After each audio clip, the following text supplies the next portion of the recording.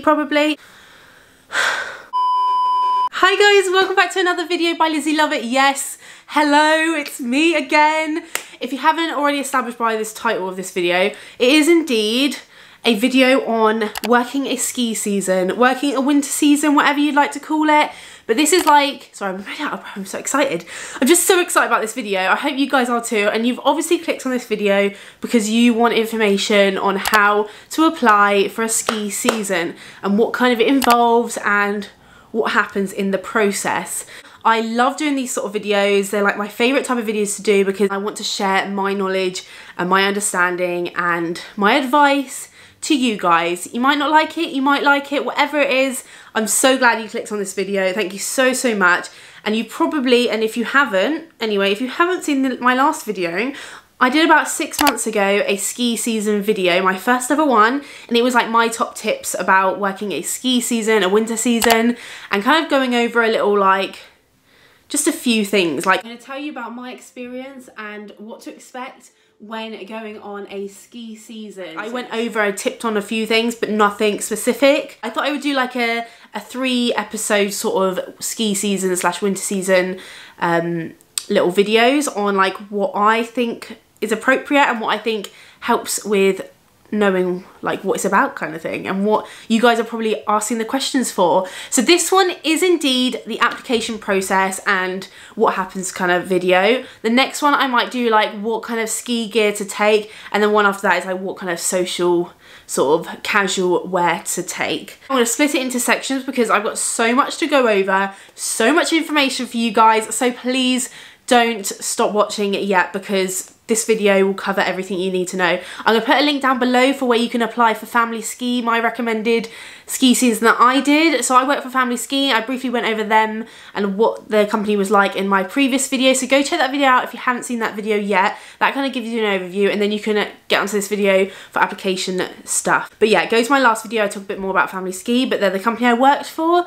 And if you want to apply for that company, then I'll put the link down below. I know currently they aren't letting people apply yet. They're not having any applicants and stuff like that yet, but that's only because of COVID, so things can change daily, so just keep a watchful eye out and just keep looking out for application stuff, you know. But there are so many companies you can go for. I'll put a few suggestions down below, maybe a few links for other ones, but yeah, just let's go straight to this. I don't want to go on too much off track. I want to keep it straight to the point and hopefully you guys enjoy this. But if you do enjoy my videos and if you like watching me and you enjoy everything about I've got to give to you guys, and please don't forget to subscribe, comment, like, share, put that little notifications bell on. It really does help me and it's free to do it. So let's continue and get on with this and have fun with it, okay? So I've got a few little things I want to touch upon. So if I'm looking over here, it's because I've got a little piece of paper with like information I want to touch upon.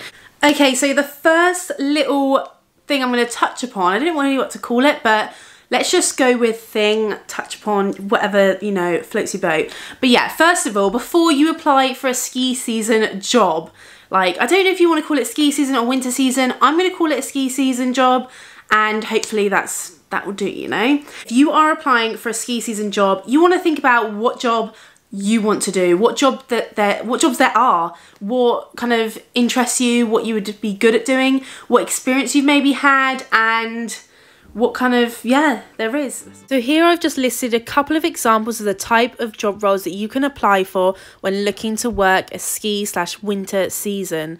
Again, if you go on the internet, there are so many jobs that you can apply for, and this is just a couple of examples. There are so many other jobs that you can apply for, and each and every one of these job roles require different experience, different qualifications, and different sort of skill sets. So again, please do your research because each of them are so different, and some of them don't even want any experience and others don't want any qualifications. So it just depends on your job role and what kind of skills that you have already that will suit you. But honestly, there'll be something that suits everyone and there'll be something for everyone to try and to apply for. Just do your research and there's so much out there. So I just want to clarify, you do not need qualification for the job role that I did working in the kids camp. Let's go to the next one. Okay, the next one I'm going to touch upon is, so I've gone through what jobs there are and how long does it take for your application like process. It does take a couple of months, not gonna lie, but usually the companies will get back to you very, very fast if you apply. And usually the application kind of time is, I'm trying to think now, middle of summer, end of summer, that kind of sort of time where you can start applying. But keep your eyes peeled all the time. Like, there will always be an opportunity for like latecomers, early comers, mid-comers. Like, if you're looking to do a ski season and you're applying late, there's usually people that, like, companies that need people to come out late. I know usually you start around November, December time, but sometimes people like leave the resort or don't like the job, or they get kicked off the resort for some reason, some situation, and they need a last minute person to employ. So there is always that opportunity. Early December, I started my job role in the resort. So literally it's such a changeover. Like, it just flies. You apply, you go for your interview. If you get an interview, you get the job, you have the pre-meetup, then you go, then you're there. You know what I mean? How can you apply for a ski season? I know it sounds so daunting, so like you just don't know where to go, you don't know where to find the job, you don't know where to apply. Honestly, I had no idea. Like, none of my family had done a ski season before. I was the only one. I knew nobody that had done one. Like, it was literally just all like a bit of a where do I go? What do I do? How do I find this information? I just want to apply and to be really simple. Well, it can be. Once you know what job role you want to do, or like you have a few that you're kind of like keen on, go to the site. So you've got Esprit, is it Esprit? I don't know how to pronounce all of them. You've got VIP Ski, you've got Family Ski, you've got so many. There's a there is it a season or something? There are so many like places and jobs. Just Google it, just say, right, I want to do a ski season companies, put it in Google, you'll find it, and like a ton of things will come up. Click on their site, and usually you can either go on their like little banner bit, like the little scroll bar, and it will come up with like contact or apply for a job or careers, or even at the bottom of the page you can usually find where you can apply for a job. And usually it will tell you like a date. If they haven't come out with like when they want you to apply, it'll usually give you a date or a year when they want you to apply for these jobs. So keep a lookout for those kind of things, all right? I will put some links down below for some sites, some companies that I would say that I've heard of that are very big, that, you know, I don't know about every company if they're any good or not, but the ones I've heard of and the biggest ones I will put down below, and also my own one that I worked for. So yeah, don't feel like it's a really scary process and you don't know where to find things, because, you know, the search engine online now, it is so big. There is so much you can find out on the internet. So if you've got internet, then there you go. Search, search, search. Once you've applied, like I said, it is literally like you apply, then they get in contact with you when they want you to interview. And I had to go to Malvern. I don't know where that is again, but I had to go to Malvern. I'm from Bournemouth, so it was a really long way away. I applied and got the job when I was 19. So I was 19 years old, and I wanted to travel the world. I wanted to do so many different things. So I applied, and it was hours and hours away. I didn't drive. I didn't have a car. Like, I lived with my parents at the time, and I still do, but I drive now. But I didn't drive at the time, so I got a train. It did cost me like £60. So any of your travel to get to your interview, you will have to pay for. I ended up dragging my parents along once I'd got the job, but the first time I had to get the train to Reading, and then I had to change at Reading and get off at Malvern or something. There's a few changeovers in between, but I went there, had my interview. The interview was like an hour long, not even that. It was like really quick, and they literally just wanted to know about me. So if you're applying, say, for Family Ski like I did, I applied, I think I only applied for there and one other place. Family Ski got in touch with me very quickly. This is back when I was 19, so that was nearly 5 years ago, 5 years ago or something. And yeah, I had to pay £60 to get on the train, go up there, and I got the job, guys. That was the best feeling ever. But basically, I will go through that with you. I just get a bit off track. I want to keep it very precise and to the point for you guys to understand and to like not feel bored with this video. So yes, I had to pay £60 of my own money to travel, to go for an interview. I didn't even know if I had the job or not. But it was so worth it because the experience, I literally travelled up there and went travel straight back home after my interview. So they literally, all they wanted to know at the interview was that you've had some experience, what that experience was, did you enjoy it, what would you bring to the team, like the typical questions in most job interviews that they ask. They wanted to know like why I wanted to work for the company. Is it something I've always considered doing? You know, what skills do I have, what could I provide to the team, and just general chit chat. It was nothing scary, trust me. Like, if you just be yourself, do not lie, just, you know, be completely honest, they will love you, honestly. Like, my interview was so good. I had all this like paperwork brought with me, like I had DBS checks, I had literally my whole life in this massive folder that I travelled with. They didn't need any of it, they didn't look at any of it, like nothing. I think they said it was up to 2 weeks I would hear back about the interview and if I'd got the job.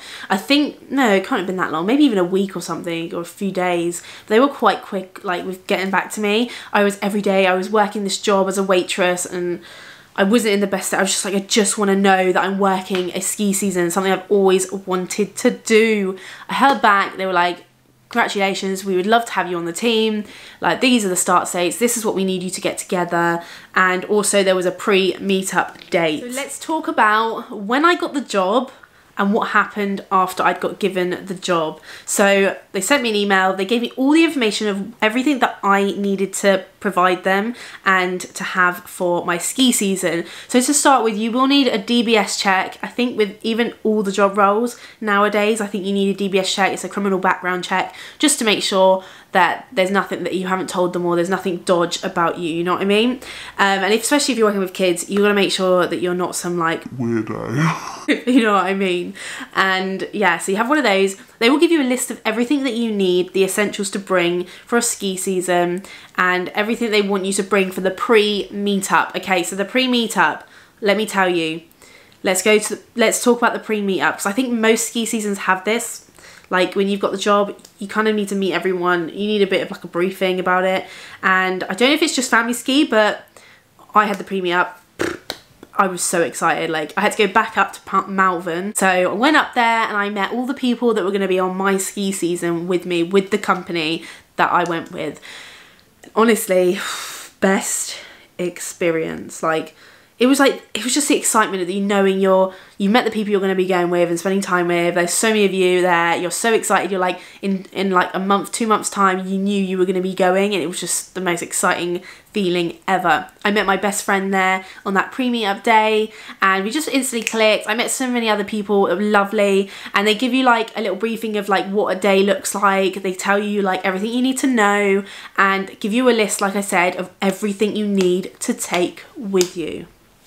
I know so many of you, once you've got the job, you're like, what am I going to take? What do I need? What are they going to provide us? Do we have to take our own equipment?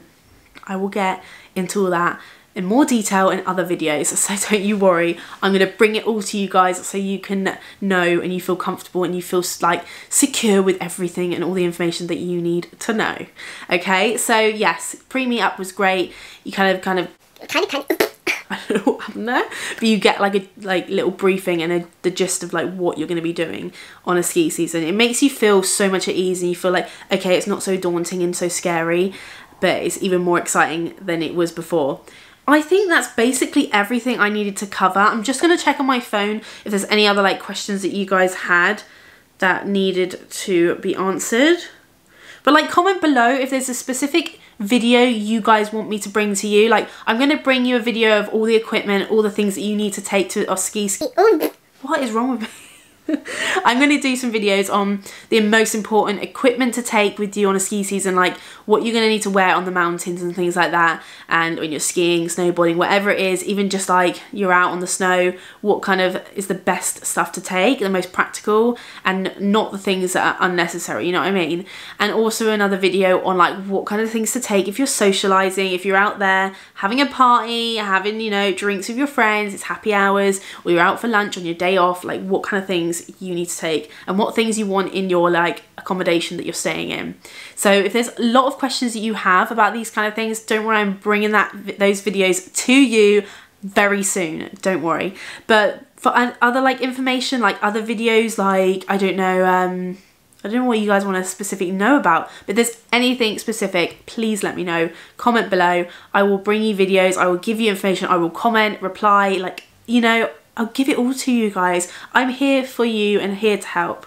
So let me look at my phone and see if there's any other questions you guys had since my last ski season video. If you're applying for a ski season, you do, like I said in my last video, I think I briefly touched upon, you do not need to know how to ski or snowboard. You could be the worst skier or snowboarder. You may be even the person that's never done it in your entire life, but you can still do a ski season. That's not going to stop you from doing one. It's not going to be like, it's not going to put them off employing you, if you know what I mean, unless you were going for a job where you wanted to teach skiing or snowboarding. Probably wouldn't get that job, and you wouldn't want that if you didn't know how to, you know what I mean.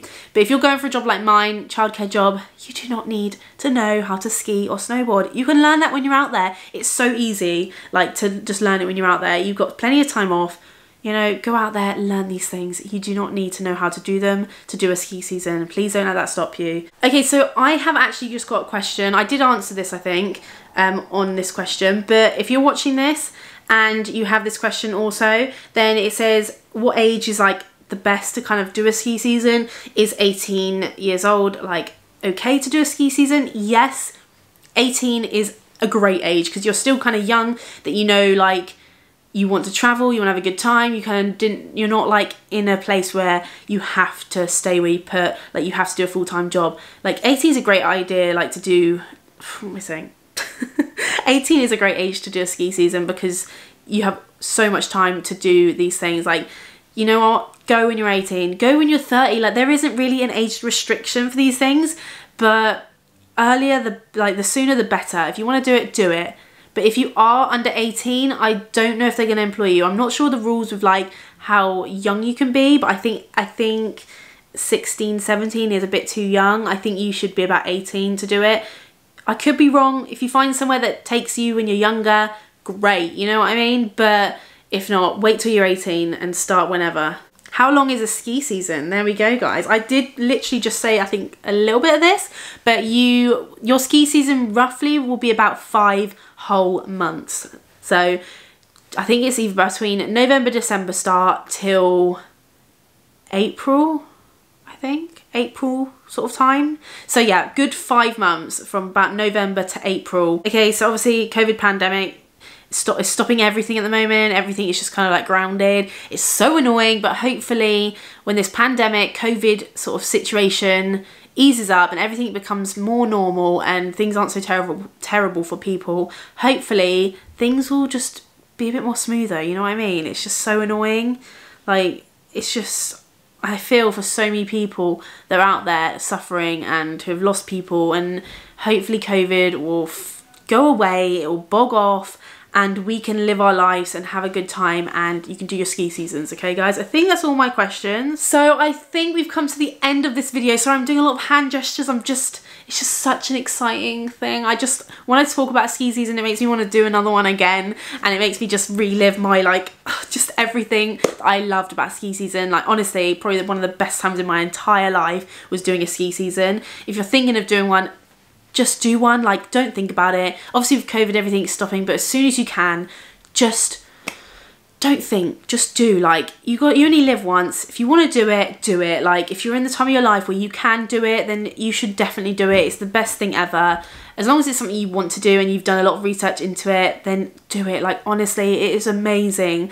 And like I said before, if you have any more questions, any queries, any worries, anything that you want to know, please comment below and I will do my best to answer your questions. Okay, guys? Thank you so much for watching. It really does mean so much to me. I love making these videos, and if you just subscribe, like, comment, press that notifications button, then you're helping me even more to, like, pursue a career that I would love to continue doing. I'm very early on, and I would really love your support. You guys are supporting me already, so thank you so much, and I really appreciate it. I love you all so much, and I will see you in another video. Thank you for watching. Don't forget, I'll be bringing out a part 2 and a part 3, or episode 2 and 3. Just you wait. I've got it all coming for you. Alright, guys, thank you so much for watching. Bye.